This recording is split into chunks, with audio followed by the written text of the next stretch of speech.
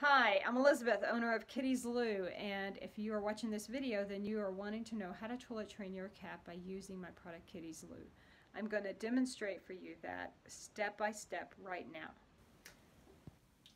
Here we have a big litter box. Now, if you have one of these and you're wanting to train your cat by using Kitty's Loo, then we cannot use this box, okay? I have heard of some customers putting Kitty's Loo on a big box like this. It's not going to work. I'll show you. And my cat wants to join me. Hello, Alex. Okay, so we have the product, and no, this is not the proper way. So remember, if you're using Kitty's Loo, you want to train your cat by using Kitty's Loo, guess what?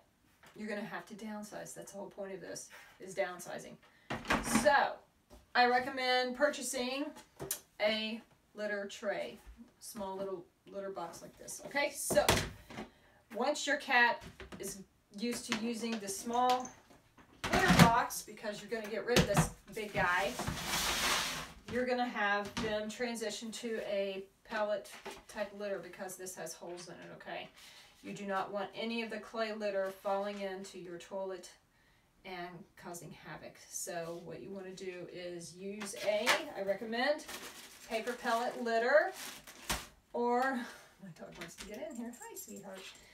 Or a crystal type. This is silica type of gel, and it's kind of looks like little crystals. Okay, so you could use that as well. All right, so set Kitty's Loo on your litter tray. Now, if you have a kitten, you want to use it with the litter bowl.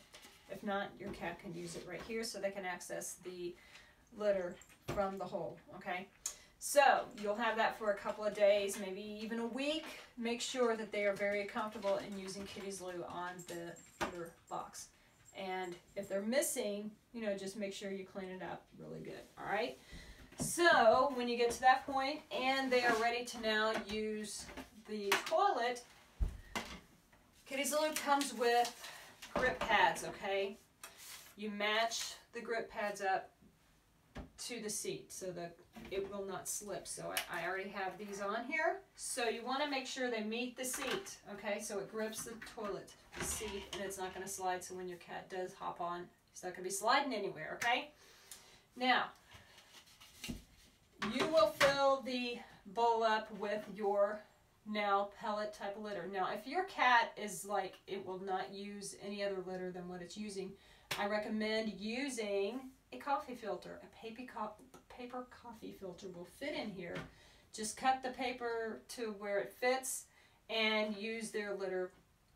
But if it's best to use the pellet litter. But make sure if you are using the other litter that's going to fall through, even a corn litter may fall through as well. So use a paper filter. Now, with every use, you're going to want to taper the amount of litter down with each cleaning, and make sure you keep the bowl clean, the seat clean, and clean the toilet bowl as well.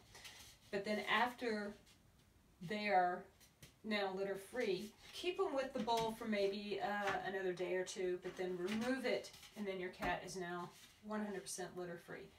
If you feel they need to go back a step, it's very easy to go back a step, okay? So just know that your cat's behavior is most important, to follow, what they're doing, their behavior during the day, when they eat, when they go, and you should be good to go. Now, if there's any questions, you can always go to the website, kittysloo.com, and there will be a link at the bottom of the video in the description, okay?